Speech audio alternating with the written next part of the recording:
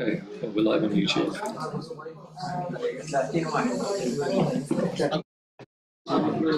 Okay, welcome to this evening's thing here at the Marx Memorial Library. I'm Marianne Jump. I'm the director here at the MML, and it's an absolute pleasure to be working with the Morning Star and Friends of Socialist China to put on this evening's dialogue. I'm just going to cover some housekeeping really briefly. We're really pleased that we've got obviously a site, but we're also joined online on Zoom, and we're live on YouTube. So this means speaking to so we can upload the video as a kind of lasting resource on our website. And there will, of course, be a chance to contribute questions.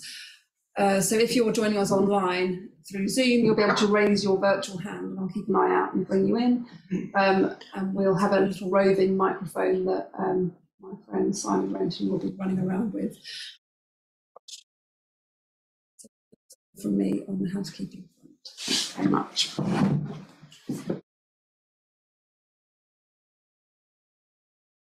Evening, wherever you are, good morning, good afternoon. Welcome everyone.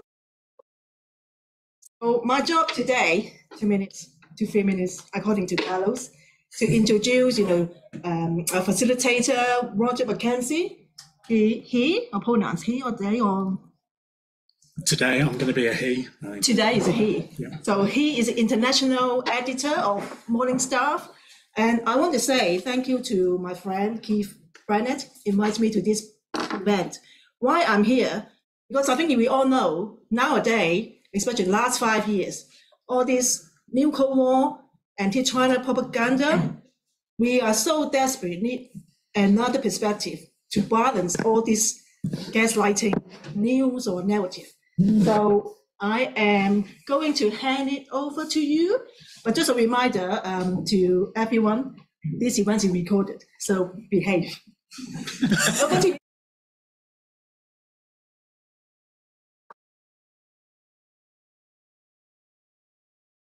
Yeah, normally when there's a kind of thing about, normally when there's a thing about telling somebody to behave, it's usually about me. So I'll do my best today. So I'm really delighted to be. I'm told I'm the moderator, and it's the very first time I've done anything moderately. I believe. Although others in unison when I was there might say something different, but anyway, not for me.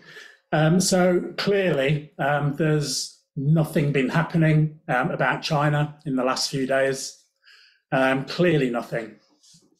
Even today, I had a few emails off people who've kind of questioned our coverage in the Morning Star. I don't think we've got anything to be worried about with our coverage. I think we do what we always do, which is tell the news properly, but also reminding everybody that at the title of our paper, it says "For Peace and Socialism," because that's what we're about at the Morning Star, and we're proud of that too. So my job this evening is to introduce our two guest speakers, and then to facilitate a bit of a discussion, question and answer, but also hopefully a discussion as well. And the aim of, for us this evening is to finish by about 8:30 at the latest. So I know these things can and have in the past kind of gone on all night and day and stuff, but that's not what we're going to do this evening. So can I first of all introduce our guest speakers? We've got Ken Hammond, Professor Ken Hammond, who's a Professor of East Asian History at New Mexico State University. He's also part of Pivot for Peace, which is an organisation that opposes American expansionism, imperialism, and the rest. And he's also, Ken is a member of the Party for Socialism and Liberation. And our second guest speaker is Andrew Murray, familiar to many, I'm sure, in the room, former chair of Stop the War Coalition, former chief of staff at Unite. He told me that there was lots of formers in there, so I'm to say something that was current. He's a current columnist for the Morning Star as well. So I'm delighted to welcome you both. And so you don't have to listen to me going on, because that's not my role tonight. I'm going to pass straight on to Ken to move into your contribution. Please welcome Ken.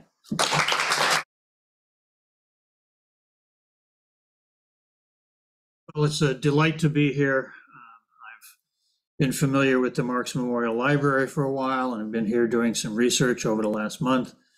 So it's great to come and take part in this event, and of course working with Carlos and Keith with Friends of Socialist China. I've been doing that for a while. That's all been very delightful as well, having a chance to be here in London a little bit away from the deserts of New Mexico. It's the weather's very different here, so, which you're probably all tired of, but is very refreshing for some of us.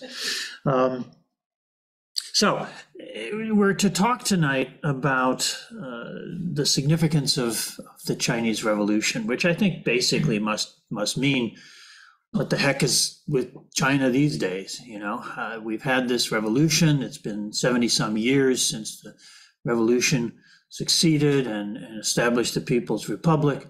And of course, that's a long and complex history, both before and after that, a critical event.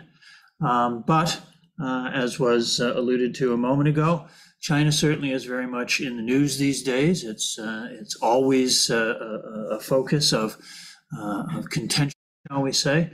I don't think there's any surprise probably on the part of most people in this room that the bourgeois media delights in anything they can possibly say or make up about China that's critical and negative. And so one of the great tasks that those of us who are socialists and communists and fighters for change in the world need to address ourselves to is, what is the nature of the Chinese state and society and economy these days? Where is China going? And how does that relate to our larger struggles in our various home countries and internationally as well? So, in thinking about that, one of the things that I think is most important to sort of start with and to always bear in mind is simply that China is a real place. It's not an abstraction. It's not an ideal. It is a huge country, 1.4 billion people, a territory equal to that of the United States, and of course, as is such a kind of it's a trite but true saying that one hears all the time about China. It's got a long history, huge territory, a big population, all these factors that make China so important in the world. 1 out of every 5 people on the planet is Chinese. And so that certainly suggests that we need to pay attention and take seriously what's going on there. But China is a real place. The reason that I emphasize that, or the reason that I start with that, is that when we look at China, we're not going to see something that's some sort of schematic, some sort of, let's flip the light switch and go from the history of imperialism and colonialism and China's own troubled economic past, social injustice, all the things that plague that country. We can't just, the revolution of 1949 just doesn't flip over into a socialist paradise, a utopia of the working class immediately, or indeed, as comrades like Lenin and Mao Zedong have repeatedly emphasized, it's a struggle, it's a process that's going to take a long, long time. It's a change not only in economic relationships, in the infrastructure of an economy, but changes in the political culture of a society, indeed in the psychology, the lived experience, what Marx sometimes calls the social metabolism of 1.4 billion people by this time. So when we look at China, we shouldn't expect to have an answer that's just simple and straightforward. Can we say China socialist? Is China not socialist? What is the nature of China? China is many things. I think that there are some essences which we need to bear in mind. And if I had to, which for our purposes here, I'm going to come down, I would say, yes, I believe that China is, if not a fully developed socialist country, still a country in which the government and the Communist Party, the leading political force in the country, are pursuing a quest for a socialist future, endeavoring to build a China which will be more just, more equitable, in which the wealth produced by working people will be distributed in ways that conform to the ideals of socialism as they have been articulated and pursued. Is that the reality that we see in China today? Certainly not entirely by any means. China is full of contradictions. Those contradictions have historical origins, most particularly in the present period, in the decisions made some 40 years ago now to pursue policies of using market mechanisms to develop the economy. Decisions were made that that although China had achieved great things in its first 30 years after liberation in terms of improving the lives of its people, in terms of laying the foundations for socialist development, China was still a poor country. There was a kind of egalitarianism of poverty, but many people, certainly people in leadership positions, felt that an acceleration of economic development would yield a situation down the road in which a sufficient level of material abundance would be attained to allow the actual implementation of socialist distribution. I think it's been my perception, or at least my understanding, my sense of things, that in that process there was an understanding that there would be things generated in the course of using market mechanisms which would be counterproductive, which would be an adverse impact on the environment, on the political culture, even on the lives of many people. And it has been a process which has involved some pain. It has involved disruptions, dislocations. We've seen the growth of corruption, of inequality, of environmental stresses.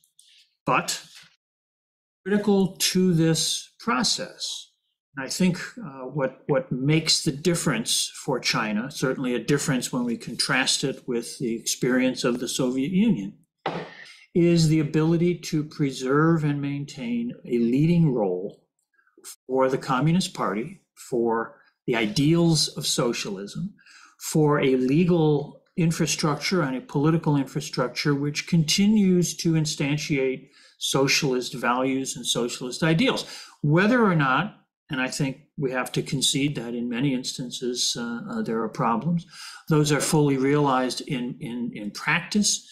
I think that the way we need to think of China is as a work in progress, as a project, the project of socialist development, the project of socialist construction.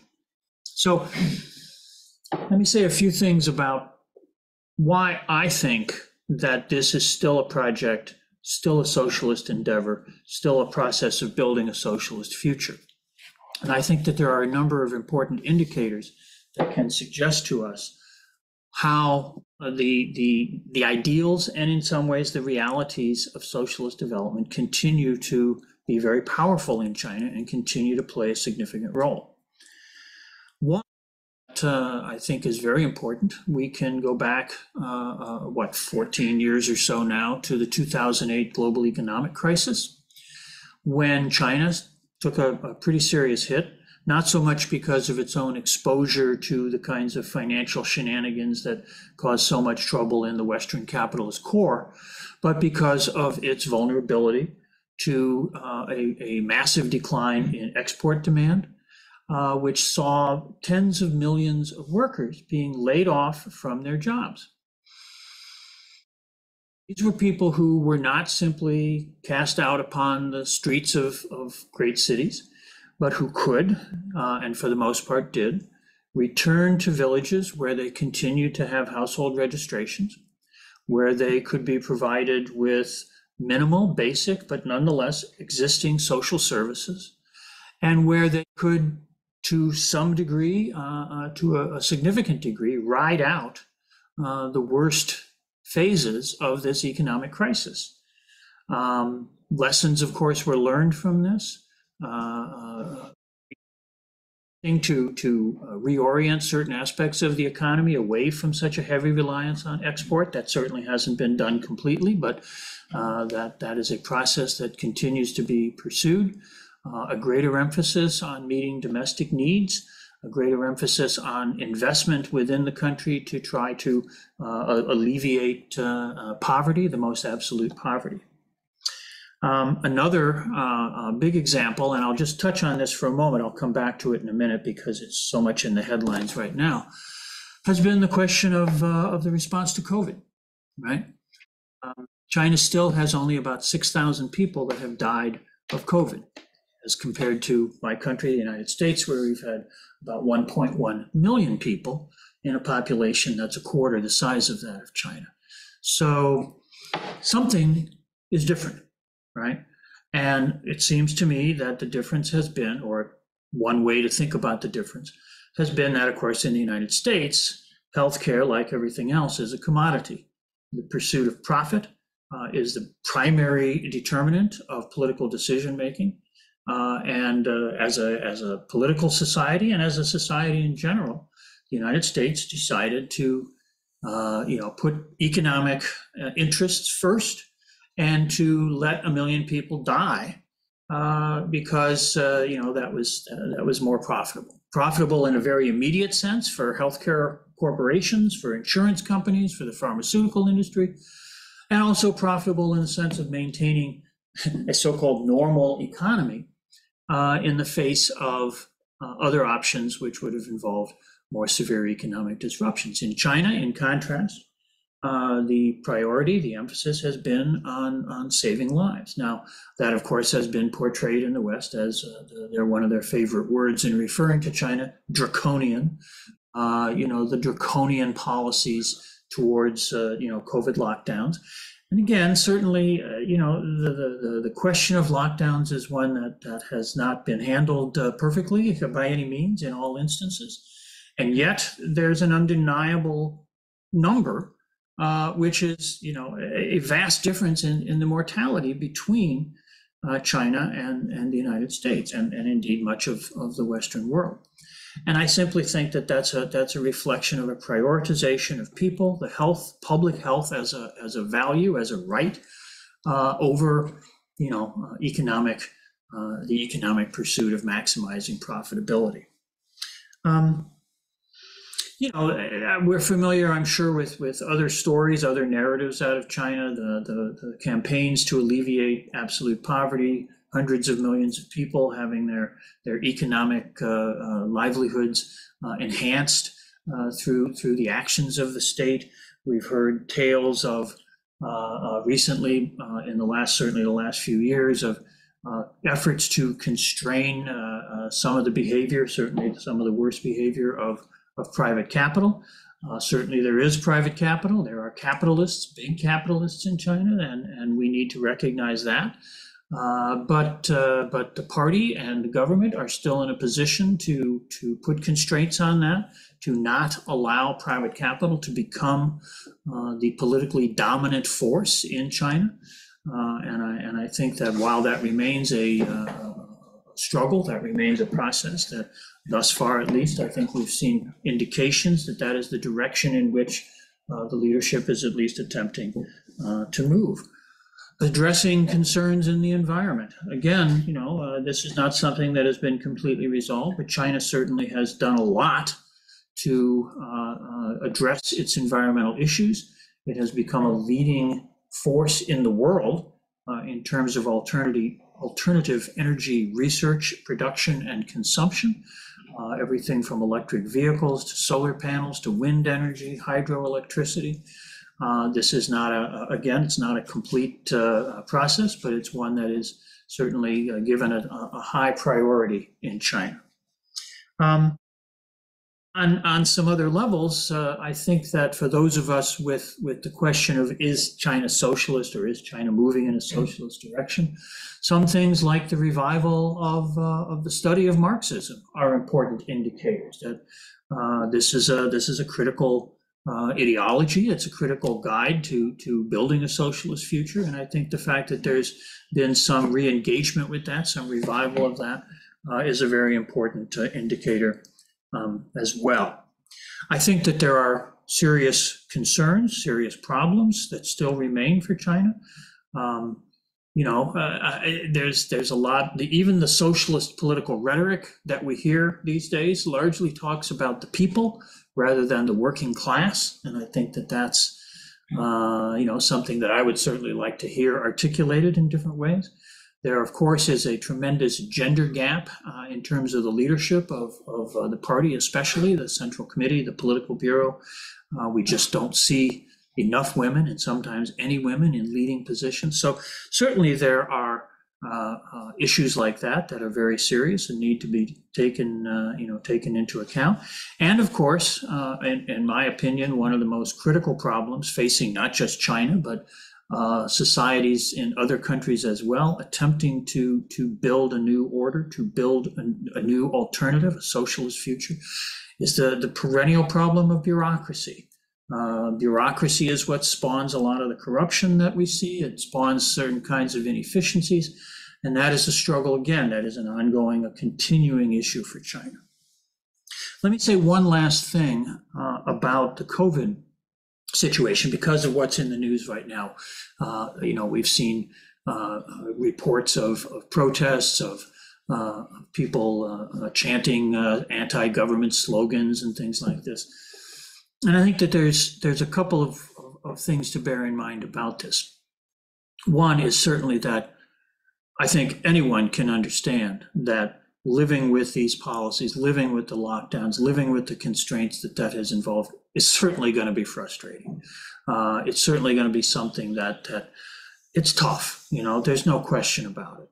And the idea that people, some people are going to reach a point of so much frustration that they're going to take that out, that especially right now, at a moment, and I think it's important to remember this, at a moment when they're beginning to take steps to lighten the constraints of COVID policy. After the 20th Party Congress, there have been a few indicators, a few new announcements of trying to ease some of this. That's a point where, if anything, people can sort of get a sense that maybe change in that direction is coming. Maybe it's possible. And so that, I think, only enhances or intensifies the frustration and enhances the sense of an opportunity, of a moment when expressing yourself in the streets may be a viable or a necessary alternative. The bourgeois media, of course, loves to present any kind of demonstration, any kind of protest, any kind of public gatherings in China as, oh gosh, we're going to have a color revolution. They're going to overthrow the Communist Party. China's finally going to get to follow the path of being totally subsumed within the global capitalist order. I think that's a fundamental misreading. I think that when we see Chinese people, Chinese citizens exercising their rights to demonstrate, their rights to protest, their rights to call for change, for calling for change in policies in their government, what we see is a vibrant civil society. What we see is a society in which people, at least at some points, get politically engaged. I think that that's another area in which I'd like to see China have a slightly different or maybe a significantly different profile. I'd like to see more mass engagement, more mass activity in terms of politics. So I think that when we see demonstrations, when we see things like this, we shouldn't just immediately think that this spells the end of something, or this spells, the idea that people are rebelling against the oppression of the Communist Party, but rather see it as the idea that people are willing to express themselves and believe that expression can, in some way at least, have an effective political impact. And I think that, the question isn't the headlines of, oh, there was a demonstration. The question is, how does that affect the development of policy and practice in the period that follows along with that? So that's enough from me for right now. I'll be happy to, of course, hear what questions and discussion goes on, and I think we're supposed to say a few words at the end as well. So let me close with that.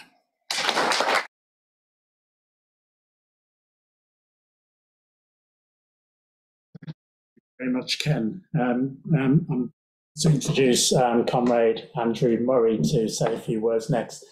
In inviting Andrew to say a few words, can I draw your attention to his book, Is Socialism Possible in Britain?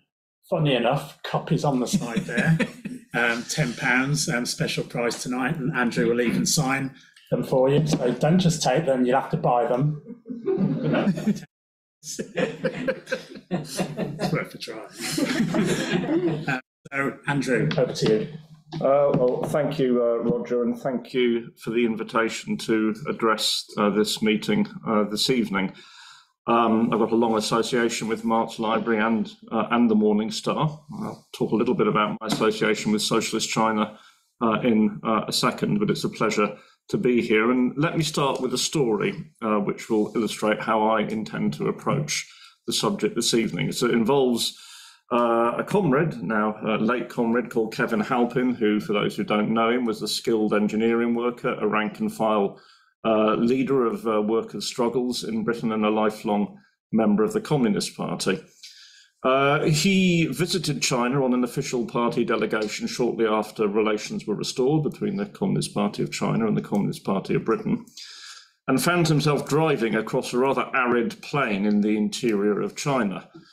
And he espied some mountains in the middle distance, and he said to the Chinese comrade acting as the guide, it'd be a good idea if you built some aqueducts to get the water down from the top of the mountains to irrigate the plains. And the Chinese comrade said nothing. A few hours later, they found themselves up the mountains, and there, clearly visible, were rather ancient aqueducts. And Kevin Halpin asked, when did you build these? And the answer was 2,500 years ago. And he told the story against himself, really, against the assumptions of the skilled British working class going to China to think everything had been basically invented in Lancashire in the 19th century. So I approach it in this spirit today. I'm not an expert on China. Unlike Ken, I can't draw on a background of erudition, but I do approach it as a communist. And the title of tonight's meeting is The Evolving Significance of the Chinese Revolution. And I was thinking about how it has evolved. When I became a communist, which was in the 1970s, I joined a communist party that was very much on the Moscow side of the division in the international communist movement. But I was quite critical, I suppose, of the Communist Party leadership at the time. And me and the comrades who I worked with in East London, young communists at the time, we found ourselves very critical of the Communist Party of China because it regarded the Soviet Union then as capitalist, which we regarded as nonsensical.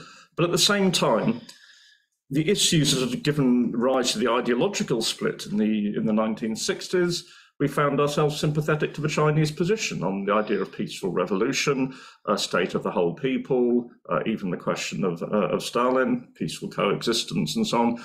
So even then, there was a sort of ambiguity and a conflict in our views of China as it was, and we devoutly looked forward to the day when China and the Soviet Union maybe had been reconciled, because that would have given a huge impetus to the possibilities of world socialism at the time. But that, of course, is a history that never happened.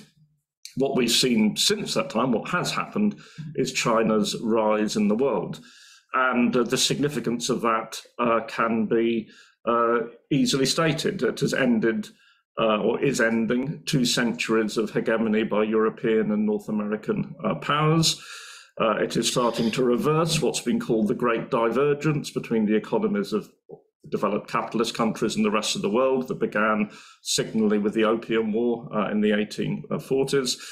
And it challenges by its existence the imperialist powers' monopoly of global violence. It doesn't mean there isn't some violence that isn't down to the imperialist powers, but their world policing role is compromised.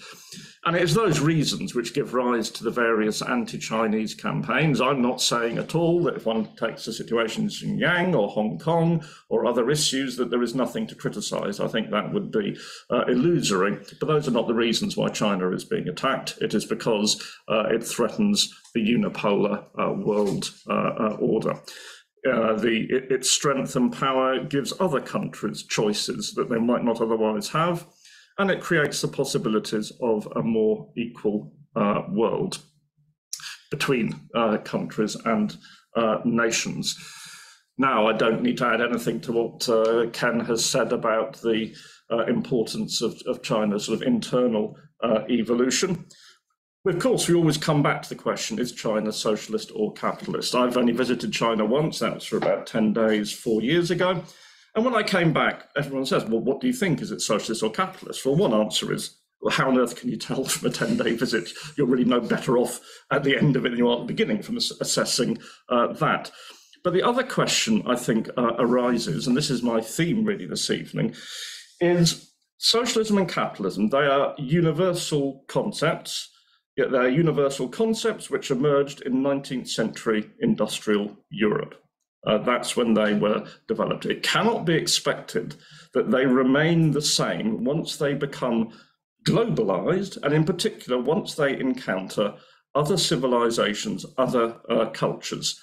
They can only get modified to some degree or other through that process.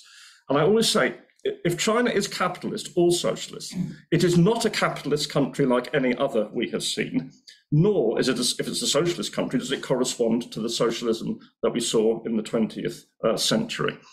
So I think part of the problem we have is we all think we know what capitalism is. Marx wrote a very powerful book about it, and we've had a lot of experience of it. We know the variations on the theme.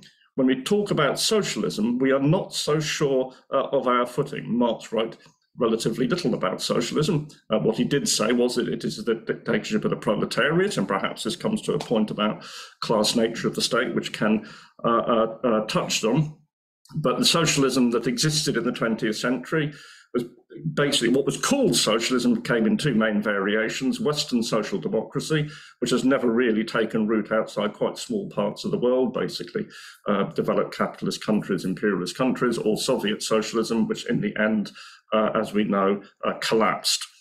So one of the points it was suggested that we touch on is, what are the foundations of a socialist society? Well, it's not an easy question to answer. I think they include a working class state, working class in power, limitations on commodity production, the elimination of exploiting classes, but not necessarily all class differences, and the combating of social inequality. And the Chinese are very modest now in what they claim. They're talking in the primary stage of socialism, a stage that might last for a century or more. And I wonder whether their modesty isn't more appropriate as a way of understanding what... In 1919 or 1918, leaders of the Comintern said, we will have forgotten there was even a struggle for communism in a couple of years' time. It'll all be over, we'll have won. Well, now I think the idea that this transition is going to be a very elongated process is more accurate. Now, one thing that is discussed a lot in relation to China is the idea of the sinification of Marxism, and I want to talk a bit about that. There are two ways to understand that. One is to say that Marxism is a given, basically in this accepted body of ideas and analysis, and it just needs to be applied correctly in each country with variations, and that Mao Zedong and Communist Party of China is very successful around. The other is that Marxism itself gets transformed, not negated, but changed through its engagement, its emergence from the labour movements of Western Europe into all other parts of the world with different economic background, different civilizations, and different philosophical traditions. Now, I've read the ideological history of the Communist Party of China, an official volume. It runs to over 1,500 pages. And in there, you will find it, they say, the history of the Communist Party of China was formerly the history of the localization of Marxism. That's to say, the first understanding in China. But from now on, it will be the history of Chinese Marxism. Now, what is Chinese Marxism? What do we mean by that? the rules of the Communist Party of China, and I try and, as far as possible in analysing China, draw on Chinese sources themselves. They have to be in English, I can't read Mandarin. But the communists, they say there's 6 ideological bases. They all sort of stack up on one top of the other. Marxism, Leninism, Mao Zedong thought, Deng Xiaoping theory, the theory of 3 represents, theory of scientific development, and Xi Jinping thought on socialism with Chinese characteristics. Now, I don't need to say much about Marxism, Leninism. That is the only one of those 6 ideological building blocks that is not made in China and has had a universal application in principle. Mao Zedong thought was obviously Chinese in origin, but it also, for a time, not anymore, I think, was claimed to have a sort of a wider, more general application. The subsequent theories, every party leader has got his own one written in the constitution, are made in and for China. So I'd like to just look a little bit at those. Marxism, Leninism obviously framed the Chinese Revolution, and it contextualized a national revolution against imperialism and modernization within a global socialist revolution. It meant that the Communist Party of China could retain a working class and socialist orientation as it fought for national liberation and new democracy, while actually being for many years isolated from the Chinese working class because it's part of a global socialist movement. One can now say, perhaps, and I said this when discussing the centenary of the October Revolution, that the greatest legacy of the October Revolution may be the Chinese Revolution, that it created the circumstances for that to happen. And of course, the Chinese Revolution, certainly in some shape or form, survives to this day, whereas the Soviet Union, of course, doesn't. Mao Zedong thought, too, very relevant in placing the peasantry, the great majority of the world's population, at the centre of revolutionary practice, something that had previously been neglected by Marxism.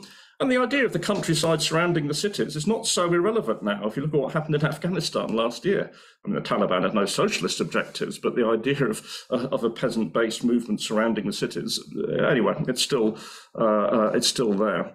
I think the problem is, or a problem is, that the contradictions within these ideological positions, ideological heritage, aren't always accepted.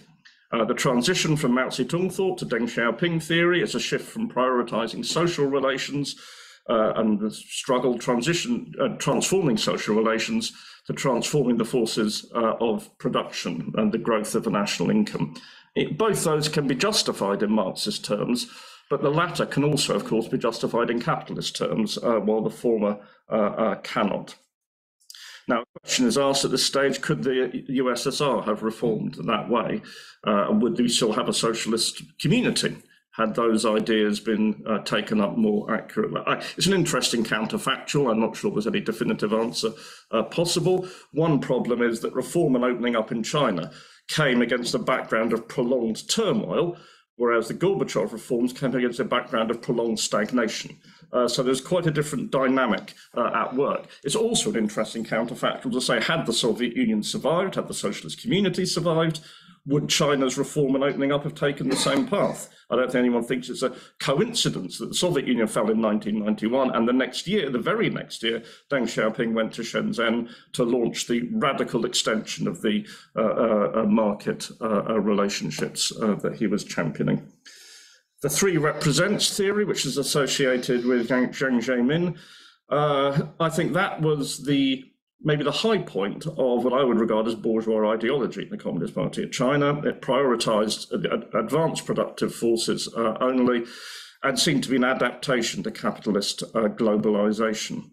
But this now seems to be being reversed somewhat in practice, but still not necessarily in theory.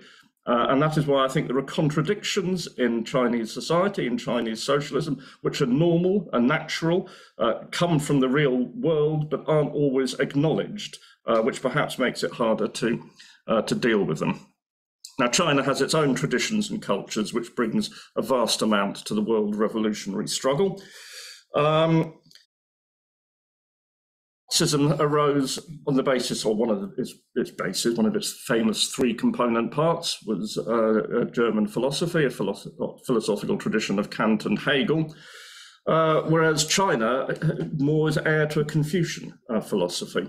I'm no expert on Confucius at all, but Xi Jinping said recently Confucius has had a great influence on the thinking of the civilized progress of humanity and the signification of Marxism. We should think of Confucius's thought in terms of historical materialism. He also said that Mao Zedong used the ideas of Confucius, which I'm not really sure is true. Other people may know better than me. Mao said he was part Marx and part Qin Shi Huang, the first emperor of China, who banned Confucian books and buried Confucian scholars alive. And Mao's final campaign was to criticize Lin Piao and Confucius, which is an odd coupling, but it does suggest that it doesn't reflect well on Confucius, let's say, given that Lin Piao had just died trying to flee China after allegedly trying to kill Mao Zedong. But many Chinese writers now look to effect a synthesis here, a Confucian socialist republic. Hu Jintao, who was the leader after Jiang Zemin, announced that tried to mobilize Chinese society around 8 honors and 8 disgraces, a Confucian view of how people should conduct themselves. Now, the point I'm trying to bring in here is that 2 of the ideas that are championed most by the Chinese Communist Party are common prosperity and harmonious society. Those are not sort of Marxist ideas in the original sense. They leave out class struggle. But if you ask ordinary people, would they correspond to an idea of socialism? I think they'd say yes. Common prosperity, we don't have that in Britain at the moment. A harmonious society, we don't have that either. If you had these things, would that be some sort of an idea of socialism? I'm not suggesting for a second that replaces other understandings of socialism, but does it enrich it? Does it modify it? Does it bring something new to the party? Can we learn from it without aping it? These are only questions I want to place. Now, I think Ken, as I said, made a good argument about how the socialist element in China has been getting stronger. Xi Jinping has it seems to me to have leaned to the left during his leadership. He's strengthened the state, he's tackled corruption, and he has reasserted Marxism ideologically, and he has reoriented the Chinese Communist Party to remember the ultimate goal, which is communism, even if it's a distant goal. The state is playing a stronger regulating role in the economy. And one thing that's noticeable, which you have to say to people who think China is capitalist, it's now more than 40 years of reform and opening up, and there has been no crisis of overproduction. Now, really, if you're a capitalist society, you'd have had one by now. We get them far more often than every 40 years. Of course, that doesn't answer the whole problem. How do state firms act? I mean, we know from Britain in the 1970s, when nationalised, you could easily work for nationalised industry. Both your parents go work for different nationalised industries. You could live in a council house. The state was sort of quite not omnipresent, but it was a big thing. I mean, you could spend all your life engaged with the state, but it wasn't a socialist state. And we can see today, state firms in China often act independently and driven to some extent by the profit motive, but they are contained. And I think there's 3 separate questions here. Is there capitalism in China? Undoubtedly, yes. And there are capitalists, as Ken said. Is there a capitalist class? Which is a different thing. A capitalist class requires a degree of organization, articulation. If it's to be a class for itself in a Hegelian sense, that's questionable. Is it the ruling class? I would say not. But for us in Britain, all those 3 questions are the same. You can't disentangle them. You would try and disentangle them. That's what we're used to, but it's not what happens everywhere necessarily. But then what is the state in China? Now, here I'm going to read another bit from the Chinese Communist Party's rules, where it says, China is a socialist country of people's democratic dictatorship under the leadership of the working class based on an alliance of workers and farmers. It is a country where all power of the state belongs to the people. Now, that's really a bit of a jumble of ideas. There's 4 different states in there. There's the idea of people's democracy, which includes always the petty bourgeois class, small capitalists, and in some readings, the national bourgeoisie, those capitalists who aren't linked up with imperialism. The leadership of the working class alone, that implies the dictatorship of the proletariat, a classic Marxist concept. An alliance of workers and farmers points you towards a revolutionary democratic dictatorship of workers and peasants, which is an idea Lenin introduced in 1905 and 06. And the final one is the state of the whole people, which was an idea associated with Khrushchev and the CPSU, which they sometimes tiptoed away from. Now, my point is this is not to simply say that this is a bit of obfuscation, that they're not answering the question clearly, although it seems that they're not. It shows that there is there are conflicts and struggles in China.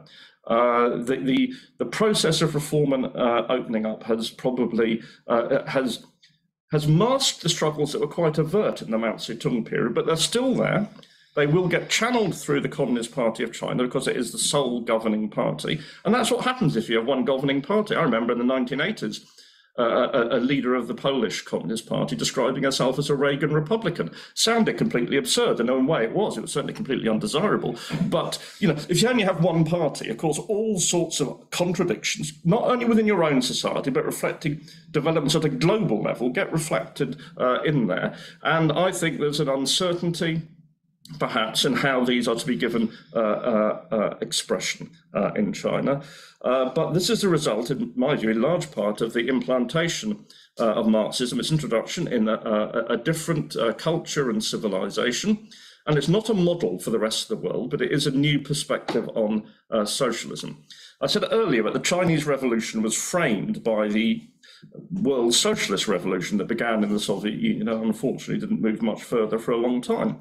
But today it's emerged in the framework of globalization, capitalist globalization, which is trying to build a new society in that setting, trying to turn it to its advantage in many ways, and to try and find a new path forward in that situation.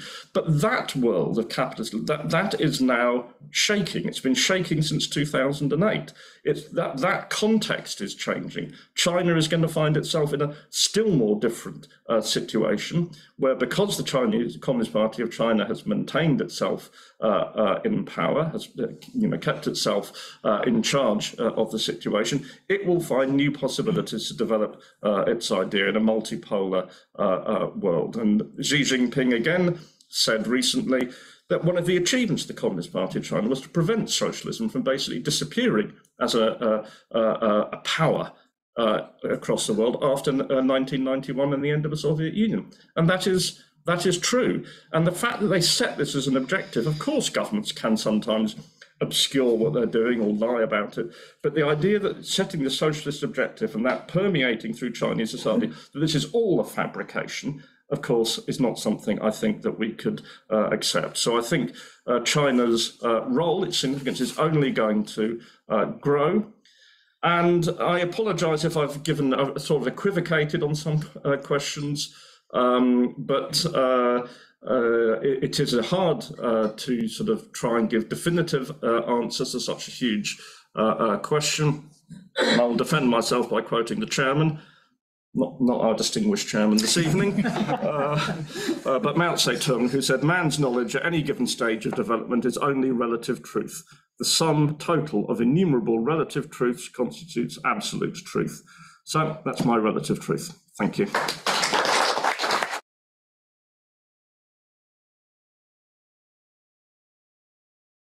Hey, comrades, thank you both. We now have some time for some questions and some brief questions, if we can. Please, comrades, and the briefer your contributions, the more people we can get into the discussion. So, can you do you want to ask a question or make a contribution? Can you introduce yourself, and we'll take your points. Anybody in here?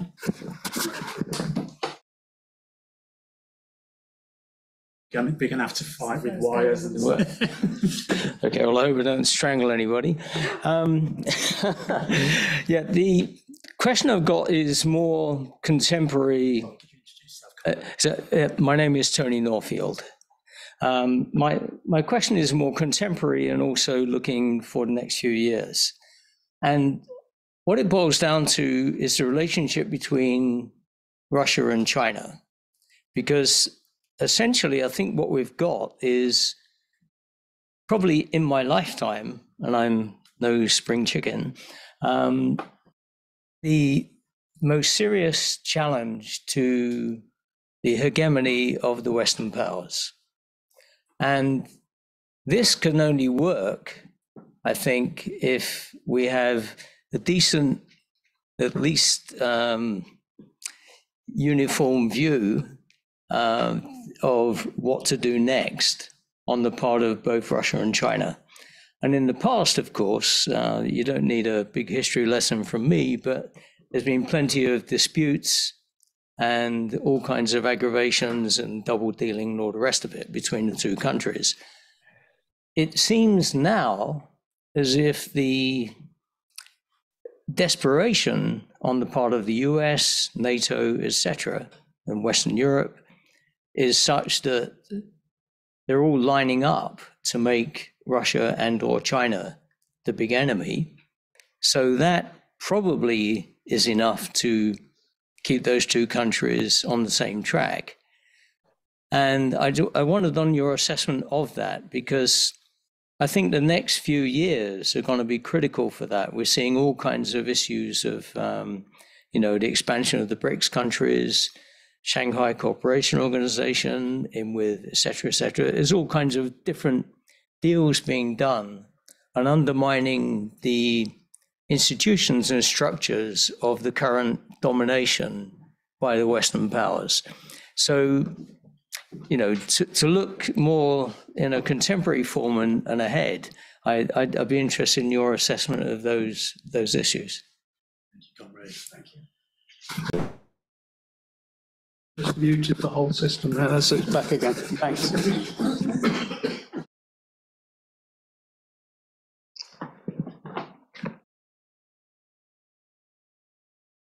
Someone's going to get hurt. There is it, really. Can you?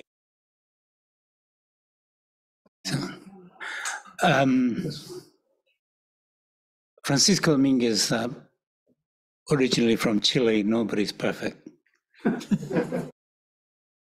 I want the speakers to address the following issue, which matters to us in Latin America. The evolving significance of the Chinese Revolution for a place such as that one, especially given that we are in the vanguard of the struggle for socialism and we're moving forward very nicely. And the specific question I want to ask is this. I've done some papers on the Cuban Revolution and Cuban economy. And at the beginning, there was black markets, then there were parallel markets, there were gray markets, there were tolerated markets, and 40 years later, 50 years later, there are still some markets there. So that's number one. In other words, it doesn't seem to be a good idea to suppress the market because it comes back. You shut the door to it, comes through the window anyway. So that's number one. And number two, this is why I want to, to discuss the evolving significance of the Chinese Revolution in this connection. In Nicaragua, there is a social revolution going on, and there is almost no proletariat. I remember I asked the Nicaraguan ambassador, one of the Nicaraguan ambassadors in Spain, how were they able to actually organize the petty bourgeoisie to around the FSLN to actually push forward for a social revolution without the proletariat. And these petty bourgeoisie are all small entrepreneurs who actually are very fond of the market, and they depend very heavily on that. Thank you. So before I take anybody else in the room, I'm going to take, just so we can include people who are online as well, I'm going to take... All right. I don't know whether we can microphone. You have the microphone. We've had two questions in the chat. First, from Mark Blacklock for Ken. Mark says, I know you served for a time at the NMSU's Confucius Institute, now closed, I believe, under political pressure. How do you view Prime Minister Sunak's declared intention to close all CIs in the UK? I believe there are 15, under what seems to be the spurious claim that these cultural centres represent a security threat. The second contribution we've got online is from Richard Clark, who asks, can the speakers say a little about the abolition in 2018 of term limits for the presidency. Does this increase or reduce the risks of something going wrong? To do, actually, rather than just wait till the end to take everything, I think I'm going to take some comments now and then come back and take some more points. Ken, do you want to pick up on any of those? Sure. I mean, Russia-China question, I think that's really, really critical. I think that it needs to be understood in a very needs to be understood in a very particular and clear way. You know, regardless of how we may ultimately, in our own thinking, resolve this question of the significance of the Chinese Revolution, to what degree is China socialist, capitalist, hybrid, whatever. Clearly, it's a different economy, it's a different political culture, a different society than Russia. Russia, I don't think anybody is holding up the question of whether Russia is a socialist state now.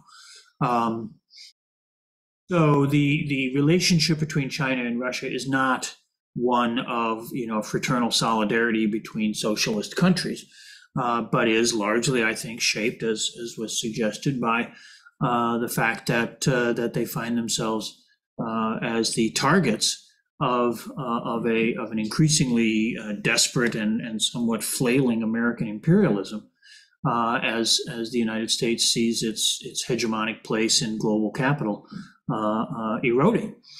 So I think that yeah, the question of that future relationship and maintaining alliance, if you will, a friendship even between those countries. They have very different systems, very different histories and cultures in many ways, but they have some interests in common, and the most important of those are opposition to and resistance to American imperialism. So I would like to, you know, see that as something that continues to be operative going forward.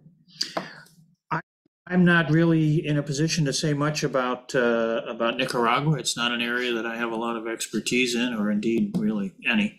But I guess one thought just in relation to China is, of course, that the absence of an industrial proletariat, or a minimal role for an industrial proletariat, clearly doesn't preclude revolution. Chairman Mao, of course, sought to understand the peasantry in China largely as what he called agricultural proletarians. This has a lot to do with the history of commercial agriculture in China. China has a long history of what some people, including myself, see as essentially capitalist commodity production in the agricultural sector.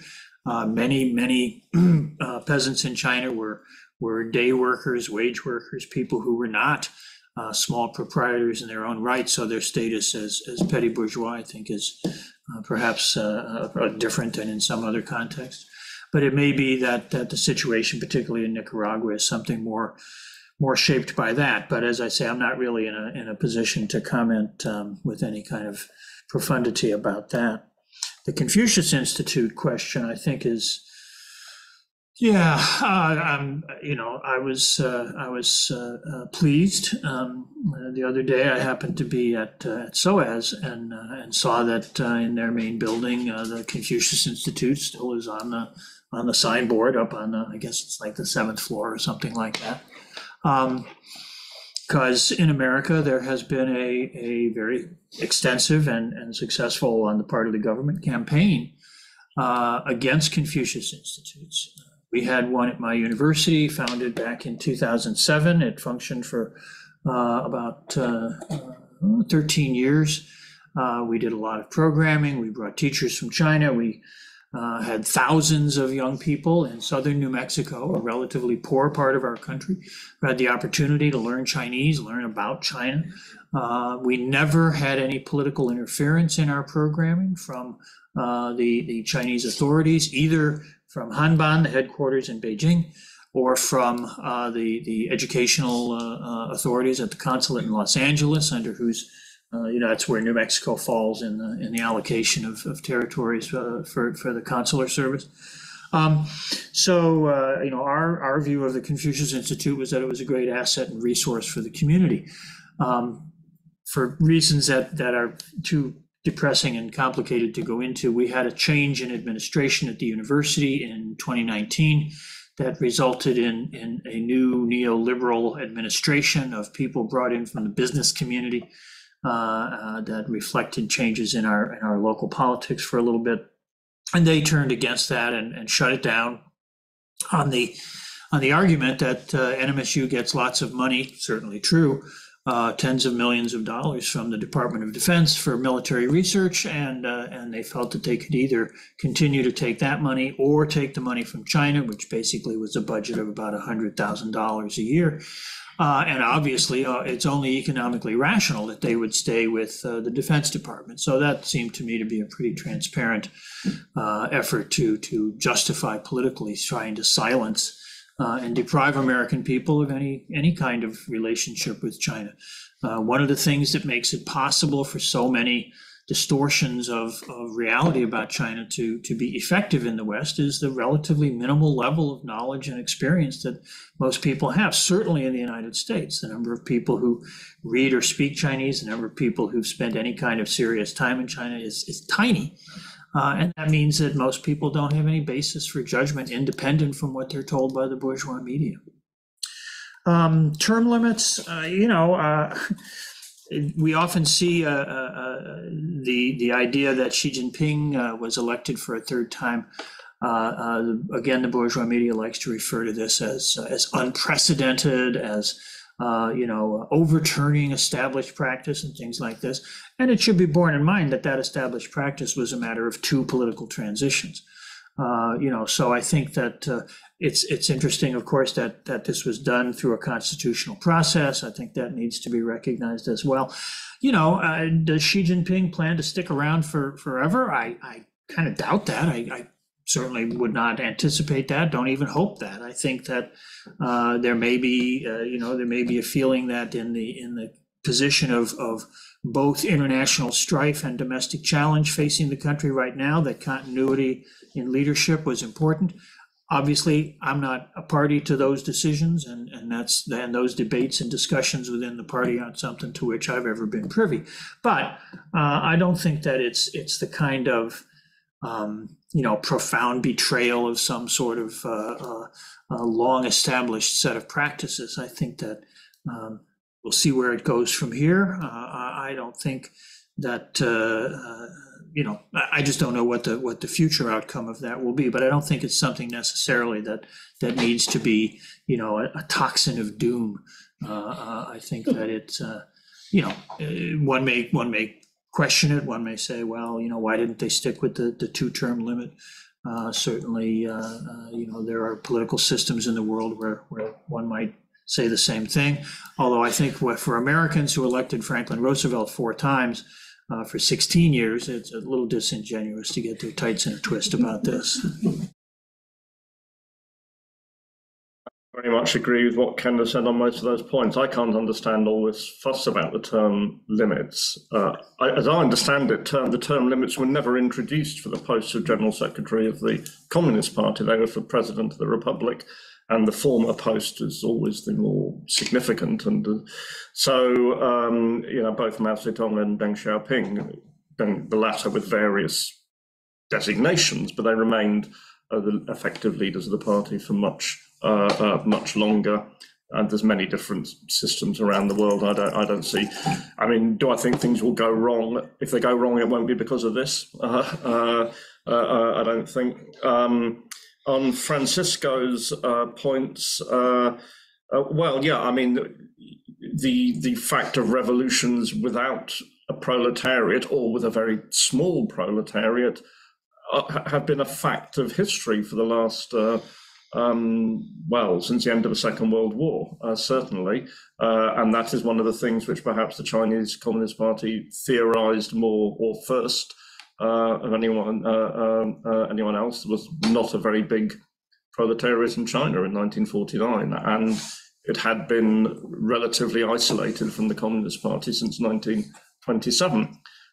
So this isn't really a fully new idea. How it integrates into a general theory of world revolution, of course, is another a bigger issue. But I think the revolutionary role of the peasantry or agricultural labourers alongside the working class. Well, let's remember the European working class hasn't really had any revolutions for the last 70 plus years. This is something we need to understand. And on the point about suppressing markets, I think I agree with what Francisco was implying, that actually trying to suppress markets is very, very difficult, particularly in situations where you don't have abundance and you can't even conceivably, even without the political prerequisites, move to the sort of distribution of goods entirely without market relationships. Again, there's a lot of work done. I found very interesting Arrighi's book, Adam Smith in Beijing, that tries to come to a theory of how a market economy doesn't have to lead to capitalism. Again, I mean, this is what I think the Chinese call crossing the river a stone at a time, as to how one finds a way through this. But I think the central point is that trying to move to the elimination of the market completely, ever since Lenin tried it and reversed it, I think that there's been a lesson there. And on the point that Tony Norfield raised, I agree again with what Ken said. I think if you wanted to have a unipolar world, as the American imperialists have tried to do since 1991 and to some extent earlier, everyone who's excluded from that or marginalized by that tends to get driven together, even though the social systems are different. I mean, Russia is no sort of socialism at all. It's clearly a capitalist country.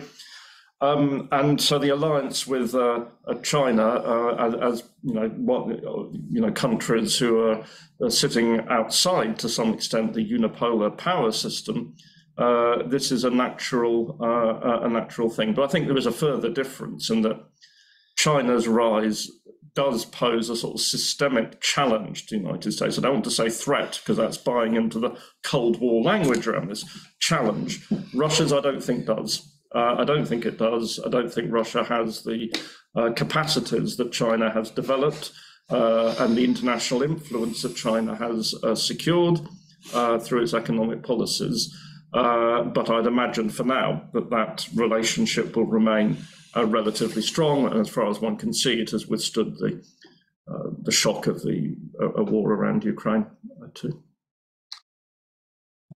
Comrade here. It'd be really good if I wasn't just calling blokes as well.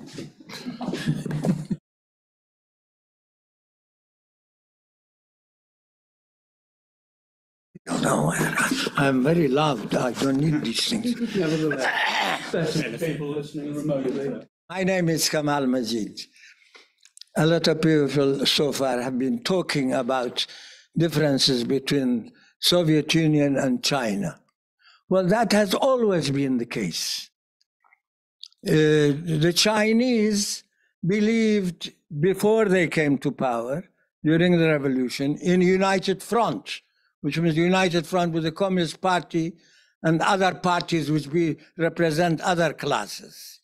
In fact, during the Japanese occupation, the Chinese forced Chiang Kai-shek to join the United Front against Japanese occupation.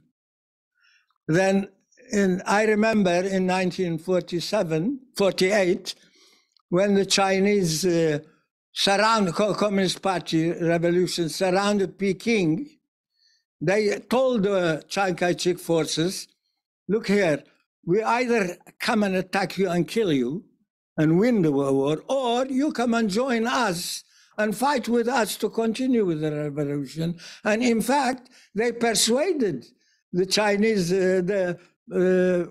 Chiang Kai-shek officials to join the Communist Party to continue fighting. So the Communist Party has always been open to other parties, including the enemy, Chiang Kai-shek himself. One thing is important is, according to Marxism, a party represents a class. So in Britain, for instance, the Conservative Party represents the capitalist class. And now in China, although there is a Communist Party and there is capitalists, as Andrew mentioned, there is no capitalist party. The capitalists have to work under the guidance of the Communist Party of China. Now, to me, there are two other points far more important than all this. Well, one of them is Professor Steglet, who was a consultant to Clinton, has a video in which he says the Chinese Communist Party has managed to improve the standard of living of 1 billion Chinese 20-folds. In other words, anybody who was getting 10 pounds per week is now getting 200 pounds per week. And that is an achievement.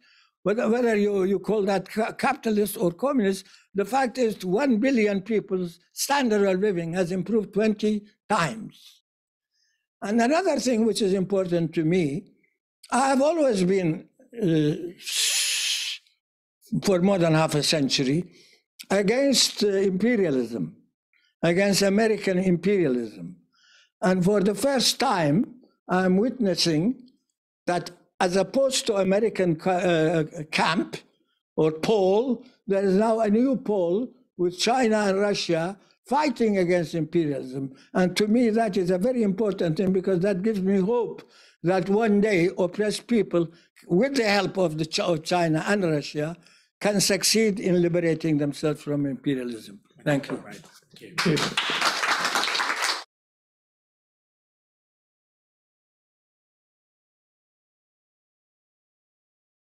Ali Al-Assam, referring to the same Stiglitz lecture, I think Kamal was talking about, where we spoke to some people in Europe about 2 years ago. He talked about how the Chinese have been very scientific and experimentalists. So when he was talking about actually about the village and town enterprises experiment, he says something that he noticed is that they adopted quite an advanced scientific methods in terms of experimentation, trying things. If it doesn't work, they go something else. But of course, something that comes out of it, there in China, and I think that's still there, and that explains how fast they have developed further in the last 50 years, is that there is this dynamism of scientific thinking, and probably it goes back to Mao Zedong times when he said, "Less 100 flowers bloom," and so on, where there is a tendency, a culture within the Chinese Communist Party to experiment, to be scientific about what happens and move forward. And this is something that is, of course, a source of optimism if this continues forward, where there is an openness to experiment, to do things. And the thing which I don't know, and maybe Ken knows, because he's stayed in Spain and China sometime, is to what extent do we have local democracy? And to what extent there is dynamism within the Communist Party itself, and the way it interacts with people and the way it tries things. Certainly the town and village enterprises, I see it as very interesting, because it allows entrepreneurship and local democracy in a very interesting way. And you see all kinds of enterprises. You see capitalist enterprises in China, of course, but you could see things like what we call it Huawei or Huawei, where I think it's a social enterprise. So there is something very interesting happening in China, and they experiment. And I remember one past colleague of ours, an famous Iraqi communist, who in 1980 he said, "Look, you can't just take over power and say this is a dictator of the proletariat, because the state itself, even if it is red, is oppressive by its nature. So what you have to do, you have to allow for competition. You have to show that a socialist enterprise does better than a capitalist enterprise. We should allow it to a certain extent in terms of workers' salaries, in terms of their benefits, in terms of democracy, in terms of their well-being, and you prove by experience that the socialist enterprise is progressing." So the question is, in China, if you compare state enterprises and private enterprises, how does the workers' behavior change between one and the other? Right. And the brother. entirely sure this is going to reach you. You might have to. Don't pull it out of the machine, but we should be able to get there. Thank you.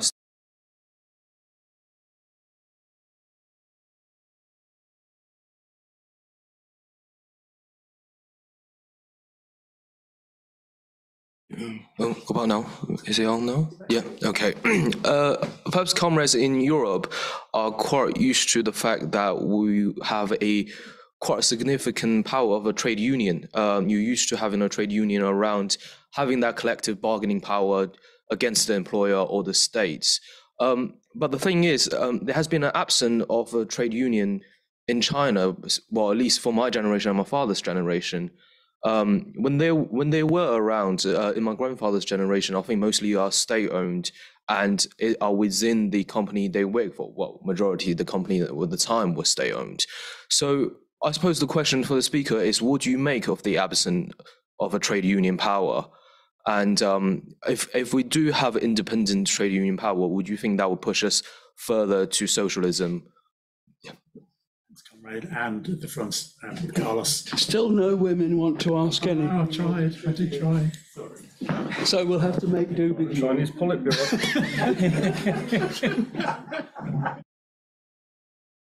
Thank you very much. Well, thank you so much to the speakers for what I thought were really interesting and insightful presentations. So my name is Carlos Martinez. I'm a co-editor of Friends of Socialist China, which I suppose probably slightly gives the game away in terms of whether I think China's socialist or not. And, you know, we had like really nuanced and complex and interesting analysis of that from our speakers, from Ken and from Andrew.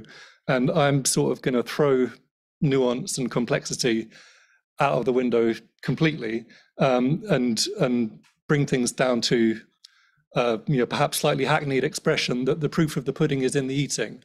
And I put it to you that there's no capitalist society, there's no society in which the capitalist class is the ruling class that could have achieved what China has achieved in terms of moving from being one of the poorest and most backward countries in the world to being, an advanced country, to move from being low on the Human Development Index to being high on the Human Development Index, from suffering routine famines and starvation to being able to provide every single member of the population with an adequate, nutritious diet, with modern energy, with clean water, with healthcare, with a minimum of 11 years education, and so on.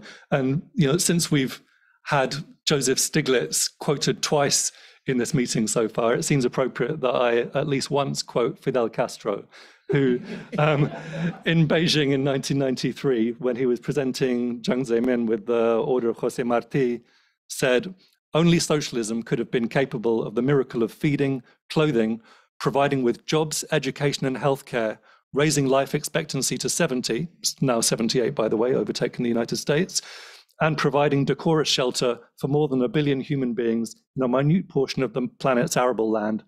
Thanks to such a feat at this difficult time for the world's peoples, over 1/5 of humanity remains under the banner of socialism." I think it was a very powerful point back then in 1993, and it remains a very powerful point now. Thank you. Okay. I'm going to come back for these are going to be the kind of final comments, I think, now.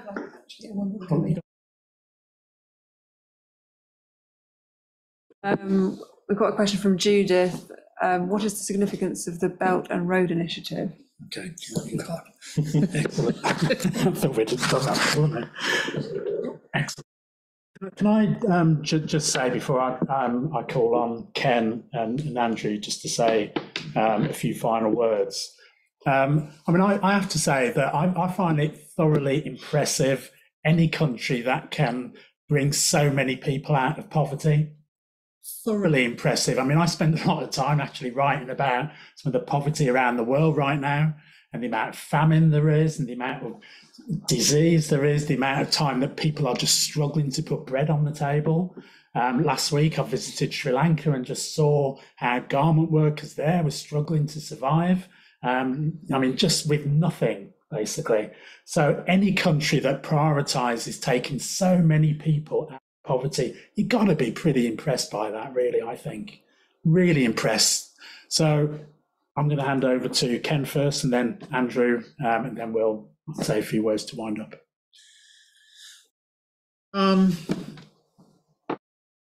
Question. We don't have a lot of time, so let me be very brief in response, and then, maybe if people want to talk more informally afterwards. The question of sort of the scientific, experimental, innovative nature of things, in some ways that loops back to Andrew's opening story about the irrigation, the hydraulic systems out in Xinjiang. The idea, it's not just that scientific or innovative thought is something that came along with the revolution, although certainly having a Marxist orientation, having historical materialism, not having a political culture which was grounded in various kinds of mysticism or ethical priorities or things like that. That certainly has reinforced this. But China, of course, has its own very, very rich tradition of science and technological innovation and all this, often either unrecognized or actively rejected in the West. This idea of the sort of changeless China, the ancient isolation, all this kind of stuff that still plagues too much, not only popular, but sometimes even educated awareness. I think that, yes, China is a very innovative and a very scientific culture, and certainly in terms of education now, there's tremendous investment in that aspect of things. That's, in my personal view, that's not really something new, but certainly is something that is going to be beneficial going forward. These questions, I think, are pretty much related, which the question of sort of grassroots political level participation and engagement and things like that, and the question about trade unions, because those are both really about the engagement to participation of people, not what we see in the media at the higher level, the meeting of the Central Committee or the State Council or whatever it might be, National People's Congress. Certainly there are structures of participation in the sense that, like, delegates to the National People's Congress are elected in various localities, and there's a hierarchy that builds up that leads to the representation that assembles at the National People's Congress. Should be remembered, of course, that the Communist Party of China, it has about 100 million members. More than 1 out of every 10 adults in China is a member of the party. So that certainly suggests a level of engagement and participation. But at the same time, there's a very astute analyst of Chinese political society named Wang Hui, who wrote a book a few years ago called Depoliticized Politics, in which he talks about how after the turmoil of the first 30 years, when the reform programs first are being brought in, after the death of Mao Zedong, the emergence of Deng Xiaoping, all of this, there's a kind of retreat from sort of mass activism, if you will.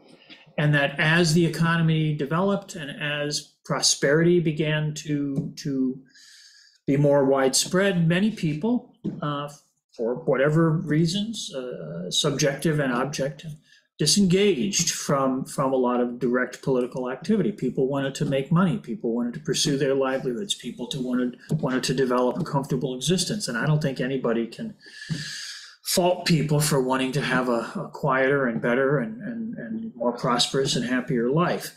But that has meant that there has been a different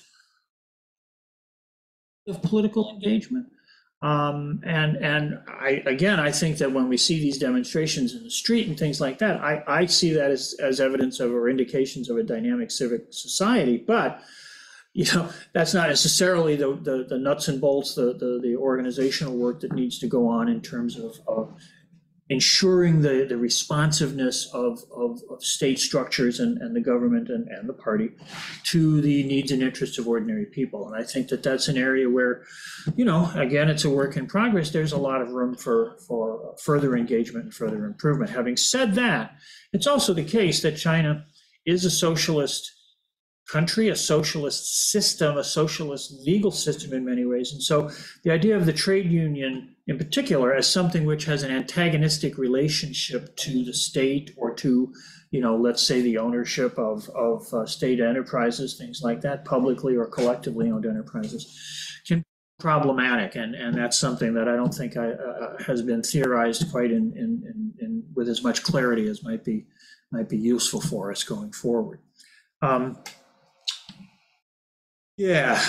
don't think that if we look at performance between state and private enterprises in China, I'm not sure that's we're going to see a lot of fundamental difference. Although when you're talking about the town and village enterprises, that's a different thing, because those are much more low level, much more often collectively more community owned enterprises. That was a major phenomenon back in the first half of the 1980s and in that first phase of reform. Less significant, certainly, since the influx of foreign capital and the expansion of state-owned enterprises since then. So that's a very complex set of issues that I'm not going to try to unpack right now. Belt and Road Initiative, what can we say? I mean, it's China's effort not to, as we used to hear in the old days, and certainly, I was a student radical in the 60s. This was great stuff at the time, not exporting revolution, but perhaps having China's development, China's path, China's successes in reducing poverty and in improving the lives of its people and prioritizing public health, all of these things serve as an example or an inspiration for other people. I think China's efforts to build networks of global investment and development that are out from under the dominance of American imperialism and the institutions that it animates, like the IMF and the World Bank and all that, I think that's a good thing. And so to the extent to which the BRI is an important factor in that process, I think it's something that's worthy of our support and our attention. I think that again, that's an area where the bourgeois media and Western politicians like to point the finger and talk about how China is generating debt diplomacy and all this, when in fact the vast majority of indebtedness faced by countries around the world isn't to China, and China has been much more flexible and forgiving in its relationships, especially in the period of COVID and all this, than the IMF and other such Western agencies. Andrew? Just to respond on two or three of the points. Kamal said that there'd always been a difference between China and the Soviet Union, and of course, to some extent, that's true. But I think it's important that the Communist Party of China, now more than points recently, clearly sees itself as being within the communist tradition, the communist tradition that began, in 1917, effectively, and as trying to learn from its history and develop in line with its history. Xi Jinping, in one of his first major speeches since after he became leader, just over 10 years ago, General Secretary, was to say we have to study what happened in the Soviet Union. And he said that to dismiss the Soviet Union, to dismiss the Communist Party of the Soviet Union, to dismiss Lenin and Stalin, is to engage in historical nihilism. And obviously, a concern of the Communist Party of China is not to lapse into historical nihilism, or in fact to separate the reform and opening up periods of 1978 with the period of Mao Zedong before, to see them as building the second upon the first and drawing on some of the lessons of the first. Now, Kamal's right that the capitalists have no party of their own in China. However, one of the things that was introduced under the Three Represents period was that capitalists could join the Communist Party of China. I don't think they've established any degree of ascendancy within it, but they have a voice heard within it. And this is one of the points I was trying to make, that China is a complex and contradictory society. And many of those contradictions are channeled through the Communist Party. They can go nowhere else, effectively. And this relates to the question of trade unions in China, which I've studied quite closely. When I went to China, it was to meet trade unionists across China. Now, the trade unions, I don't believe really function as part of the state in China, but they are under the leadership of the Communist Party. Situation very similar to trade unions in the Soviet Union and other socialist countries. I think that is flawed. We shouldn't expect them necessarily to be like British trade unions in every respect. There's a lot of labour disputes in China, and if you follow them, generally the trade unions don't initiate them, but when they are involved in them, they try to mediate a settlement that gives the workers something. At least they play a part in the welfare system, not the coercive system.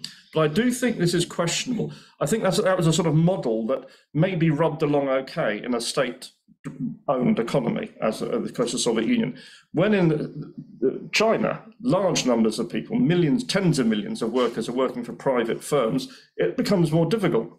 If you look at the present COVID disturbances, as I understand it, they began at Foxconn, a place where the working regime is not something we would easily tolerate. And part of the issue seemed to be the failure of Foxconn to pay agreed upon payments in the context of a COVID lockdown and so on. And here's a huge business intimately tied into Apple and other companies in the West. There, I think independent trade unionism or trade unionism that can act decisively, because here you have a form of class struggle. Now, Mao Zedong may have bent the stick too far in one direction of seeing class struggle lurking in every corner, but the idea now that there is no such struggle in China is evidently false. I mean, you can empirically say it's false because the evidence of it is there the whole time. It's a question as to how that is channeled, how it is managed,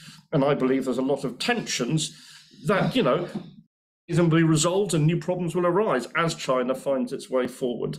Now, on the Belt and Road, I agree with what Ken said. I think the main thing, or a main thing to look at this is an uncoerced international economic initiative. Countries that are coming to agreements with China are not under any military, political, diplomatic or economic pressure to do so. Sometimes problems arise with the agreements that have been made and they have to be dealt with, but this does not seem to me to correspond to an imperialist relationship. The final thing I wanted to say is that there is now a huge effort to work up a new Cold War against China. The most recent initiative of the Biden administration to try and basically block all semiconductor trade with China is really an economic declaration of war. I mean, it corresponds somewhat to the measures the Roosevelt administration applied to Japan before the outbreak of the Second World War in the Pacific in 1941. I'm not suggesting the same thing is going to happen as a result of Chinese initiative now, but it's a very, very dangerous course that has been followed. And I think we have to mobilize against this new Cold War basis of defending every dot and comma of everything the Chinese government does. Much of the issues are their own internal affairs, and they just need to be left at that. We don't need to, go to the trenches to defend every decision that's made. We don't need to reproduce, in some ways, the error of how we, or some of us anyway, defended the Soviet Union, of every dot and comma, because that's not necessary. What we have to do is to persuade people in Britain that a new Cold War is not in their interests. We're not opposing it as an act of philanthropy to the Chinese government, which in the end can look after itself. It has the capacity to do so. It's because it damages trade, it damages the economy, it damages the higher education sector, it stimulates chauvinism and racism. And all these, the price will be paid by people here in Britain. So in rejecting a new Cold War, we're not only defending multipolarity and the prospect of a more egalitarian world order. We're not only defending the right of China to find its own way in the world and to build its own different social system, we're also defending the best interests of working people in Britain. Thank you.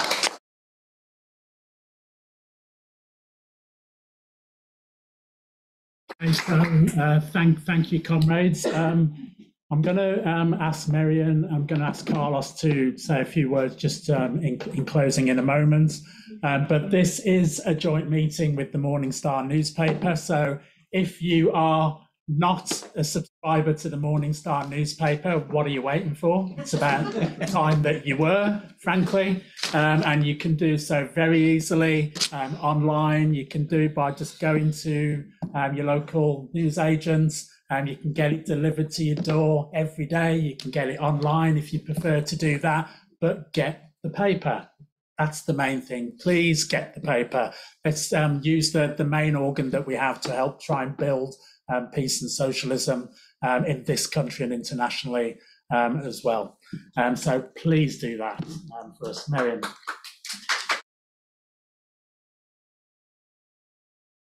As those of you who don't know, the Marx Memorial Library is a library and an archive of Marxism and the working class movement. We're on 3 stories coming up to our 90th birthday, and we've got this building jam-packed full of working class history, including posters and pamphlets on China. We've actually got the China Campaign Committee archive here as well. And we put on an education programme, including events like this, evening events, but as well as workshops with schools. We're doing a massive new engagement programme funded by the National Lottery at the moment. So if you're not already a member, join, look at our website. We just put up our 2023 programme today. So do stay involved.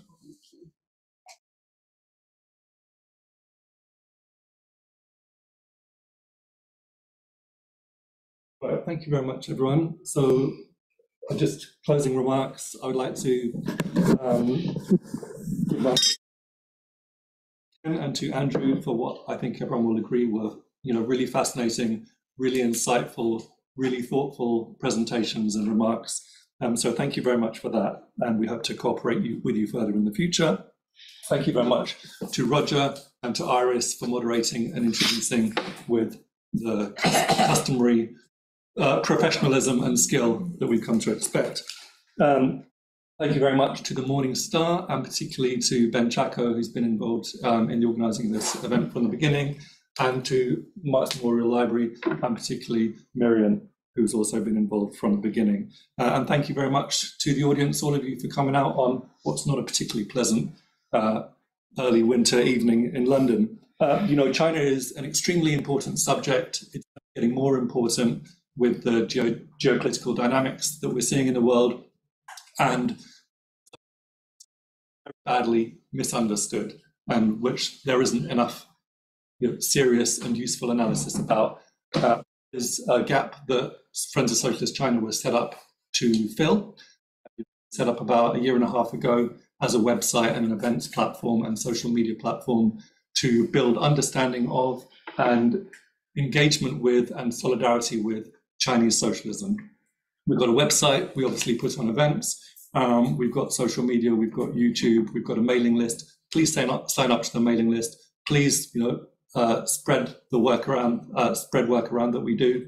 We try to consolidate the best analysis that there is of China and socialism and anti-imperialism in China. We're a very small number of part-time volunteers. So if anyone feels particularly inspired to get more meaningfully involved, then please do reach out. We definitely need more shoulders to the wheel. But yeah, thank you very much again, and I hope we can cooperate further in future.